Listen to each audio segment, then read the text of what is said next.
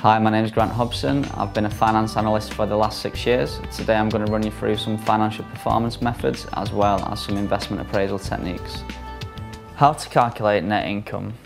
Net income is calculated by taking revenues and adjusting for the cost of doing business, depreciation, interest, taxes and other expenses. It's sometimes called the bottom line, also referred to as earnings and net profit.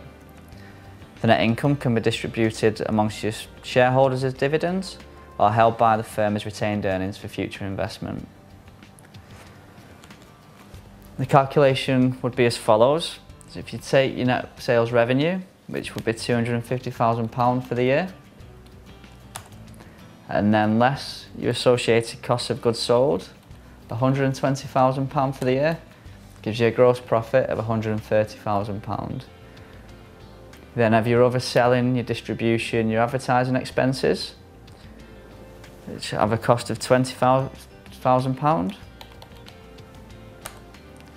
Depreciation and amortisation costs, £12,000. Any interest expenses on the debt that you've got, £1,500. Less your tax expense, £18,000, giving you a net income of £78,500. So to recap, if you take your net sales revenue, which would be £250,000 for the year, and then less your associated cost of goods sold, £120,000 for the year, gives you a gross profit of £130,000. Then have your other selling, your distribution, your advertising expenses, which have a cost of £20,000. Depreciation and amortisation costs, £12,000. Any interest expenses on the debt that you've got, £1,500.